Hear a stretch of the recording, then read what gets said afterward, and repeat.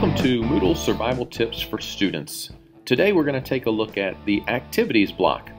The Activities block is very handy for quickly looking at course assignments, forums, quizzes, and resources that are available to students in their particular classes. Let's take a look first at the Assignments link.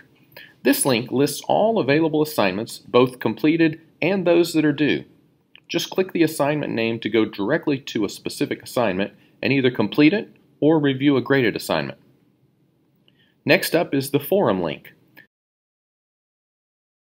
Clicking this link shows all available forums and allows you to set subscribe and tracking options for a particular forum. Next we have the quizzes link. This link displays graded quizzes and quizzes that are available to take at this time. Just click on a quiz to jump straight to that particular one. And finally we have the resources link.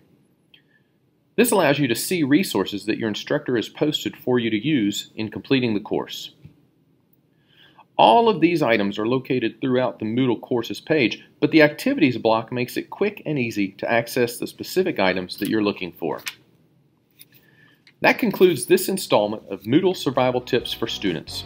Using the Activities block will help you quickly find the information you need to be successful in your courses. Thanks for listening.